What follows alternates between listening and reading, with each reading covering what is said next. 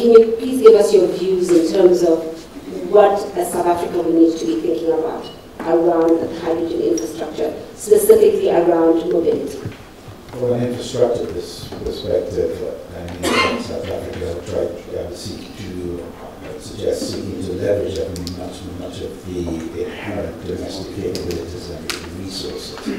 Yes, I would also like to define, I'm going to say when one says hydrogen infrastructure for mobility, I would also say that for hydrogen, you could also think of methanol, particularly for mobility, because increasingly you are seeing ultimately green methanol as a carrier, a storage medium for hydrogen in different mobility use cases, particularly in heavy duty, medium to heavy duty, off-roads, and also maritime. Okay, so what you have as a powertrain, the power converter, is actually a fuel cell itself. It's a reformed methanol fuel cell, and which can be scaled up to whatever the power requirements. But as I also stress that the majority, almost all of the mobility use cases are hybrid powertrains. So if it's a hydrogen fuel cell there, it's the powertrain itself is typically hybridized with the battery. And so I think the battery itself acts as the backup or a charger because of the load requirements. So going back to the original, the whole question, I mean, I think there's a chance, obviously the work has got to be done, where you have, the expression had been used extensively in this conference, no silver bullet. It's a mix of solutions. Some solutions lend themselves very well, you've seen them, hydrogen to a hydrogen fuel cell. Others, I think, lend themselves better for cost, performance, all the functionality, all of those. I think, for instance, a liquid fuel, such as methanol, and you get hydrogen out of that. So you see what is more cost effective and what makes sense. Thank you, John. Tim and Charles, just on the green hydrogen production side of this, that's absolutely necessary. Do you see, I'd like for both of you to talk to, given the global experience both your firms have, in the South African context, as John has just mentioned, that, and Paul has also mentioned about the complexity of the infrastructure. Obviously, the cost of hydrogen is a key component, and as we set up this infrastructure, what are your thoughts around that? Okay. Yeah, I mean, John, you've alluded to a few critically important aspects. There's maybe a first of those is that you need to pick the right technology for the right application. And, there's, let's say, for vehicles that need high power, long distance transport, short refueling times, and aspects where there's payload restrictions on the vehicles, or let's say a negative penalty for a high weight content. Those sorts of things, are not necessarily well suited to power by battery, as an example. And then there can be evaluations and questions whether it's a gaseous hydrogen that needs to be there, whether it's liquid hydrogen that makes more sense, and also whether there's centralized production facilities or distributed production facilities. On one hand, you get an efficiency and cost of scale, and on the other hand, you get good distribution and thorough market presence into that environment.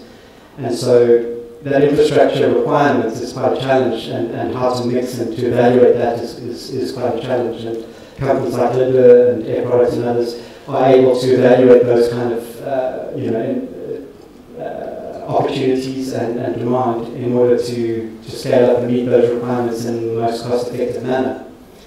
And so on one hand, there's that. On the other hand, there's the de-risking on the technology side. I mean, the technology of whether it's fuel cells or whether it's, I heard Paul mentioning other direct injection or combustion of hydrogen as well in vehicles.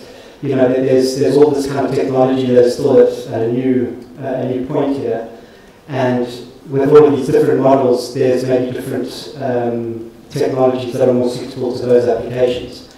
And so as we're all walking down this path, I think there'll definitely be winners that emerge, and those will be accelerated, and others that may not be as efficient and will be then fall out the race. Maybe to just broaden the whole supply chain in a way, open up that discussion, and one or two elements that touches on what Tim has already alluded to. But if you look at what the bottlenecks in the supply chain are, I mean, you and I have had discussions in the past. Hydrogen molecule is a fraction of what it costs to get it to the end user. If you have to take it from where it's produced to another location, the cost is restrictive, because it actually doesn't matter what your hydrogen costs, whether it's green or not, because the cost of the distribution is going to become the bigger component. But the other component that hits it quite hard is that how are you getting that hydrogen to the end user? If you're still using a diesel truck, it's a problem. You no longer have the low carbon footprint that you're hoping for to get to the end user. So that is another complexity. So to touch what Tim said, the distributed model actually works better in many respects. But the distributed model will need you to get power to all the locations so that you can put electrolyzers on those locations and generate the hydrogen where you actually need it. But let's take a step back. Around the world, most of the projects that have come about have been focused on what I think somebody referred to yesterday as a back-to-base type scenario. So if we can start with the scenarios where truck fleets, bus fleets are coming back to the same base every day so that they can be refueled, you don't have to necessarily roll out that infrastructure throughout the whole country. Because going back to my first point, it's going to be quite a significant exercise to roll out electrolyzers throughout the country to make it a viable economy. So you've got to really start with those nodes, those niches, where you can work with a back-to-base scenario, but avoid the transport component, because that is going to hit you from both the environmental angle and from the costs at the side. Okay. Thank you, Charles. So, ladies and gentlemen, as you can see, it's a very complex, difficult undertaking. But I think that should not deter us, right? Because the truth of the matter is that you do have fuel cell trucks and buses running on roads in different parts of the world as we speak today. And Alan, I'd like for you to please share with us some of the experience that Cumming has in terms of rolling out those fleets that you have had exposure to. Yeah, exactly. Yeah, thanks. Actually, to your point, right? I think we Cummins are really taking a very practical way of looking at how we actually deal with the present, how we actually deal with the transition, how we actually deal with the future. So just be really clear about the case, because we are not going to be able to turn the world around like this, right? So you have to look at this. From that perspective, to give some examples, right? For example, the Austin train, probably most of us have heard, recently about their train running 100% on hydrogen in Germany. That is powered by Cummins fuel cell. Now, that didn't come yesterday. It was 3 years in the making. The whole project, to get to here. So why did we choose that, right? To that point, if you have a fixed route, you don't have to deal with the massive infrastructure to deploy. Then you have a base case to go forward. So that's one example. The second example I would provide is, like school bus. In North America, or a lot of places have school buses, but we deploy fuel cell into the school buses, right? And we actually deploy them quite successfully. So the thing is, and then we also look at buses, like trains and buses, similar thing. We had to find a way, longer term, to resolve those so-called chicken egg, infrastructure issues. But in my view, those can be resolved when there is not a chicken egg. Let's first resolve there is a definite chicken and egg. And then we can hatch more. Right? So then we can grow from there. So taking those successful applications and develop the economy around it.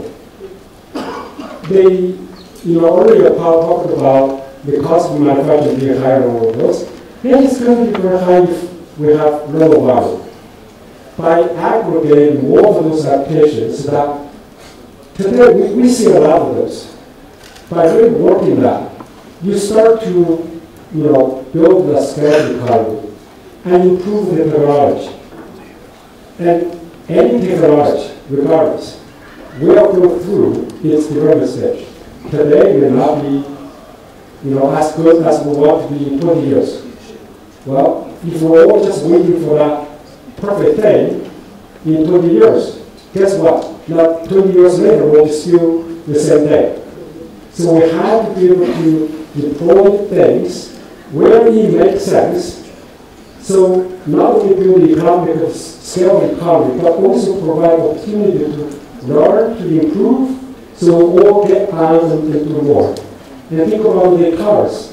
At the beginning of 1900s, were they as good as they are today? Were they really expensive back then? Of course. But this will take time to do the same thing. So I really think, so in those kind of cases, we do need to look at that. So companies are taking those approaches. That's why you see us, we have our traditional, technology, even on that improve, like, my friend here says, the order Euro 6, which is significantly lower in emission, right? But at the same time, we're also deploying fuel cells with trains, deploying fuel cells for school buses, and we deploy fuel cells for stationary power, for gas applications. We're doing it. We're not really waiting. So the other thing is, let's not debate whether this is a perfect solution or not. For example, if we keep talking about, okay, so if my car is transported by diesel, okay, great, I understand, that's an imperfect situation. But guess what? It's actually, if you have using one diesel transport 10 cars, you already reduced by 80%. It's not perfect, but it's better. I think really maybe taking those more practical. So long as we are better, we should be celebrating. But don't be saying, okay, we're better, so it's an end goal. So I would like to use a phrase that I learned from some of my friends. Says, in this kind of case, I always say innovation. Take this be happily.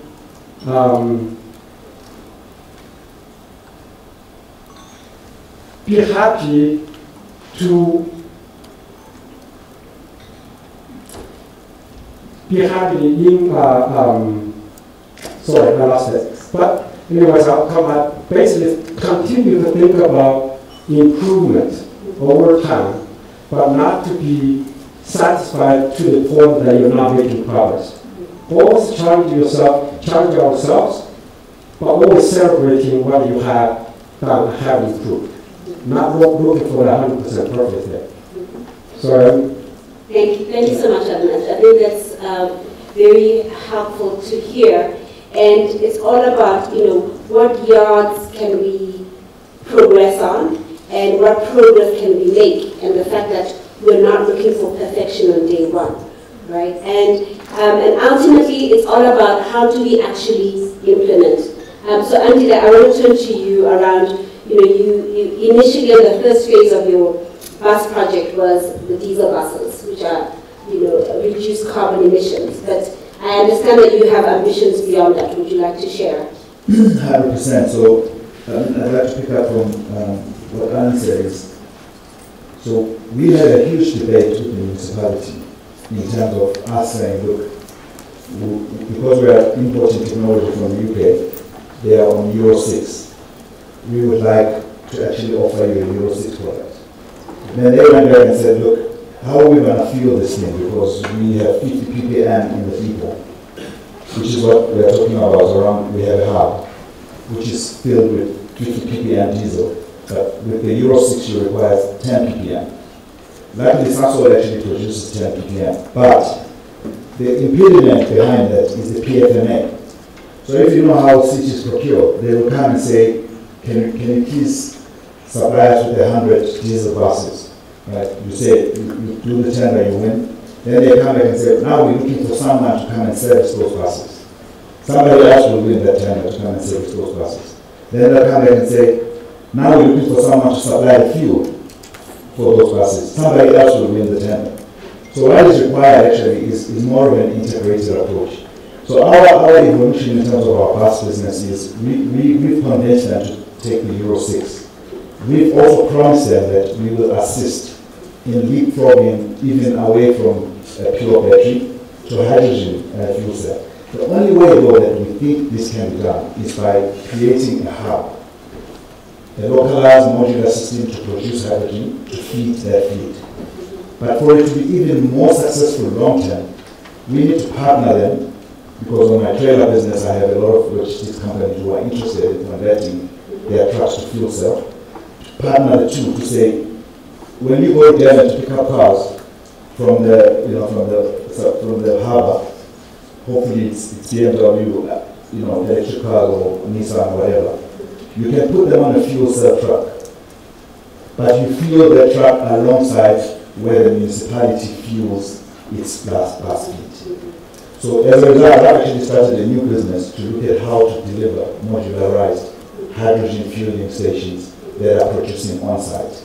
And I'm hoping you can help me with some of the technologies there.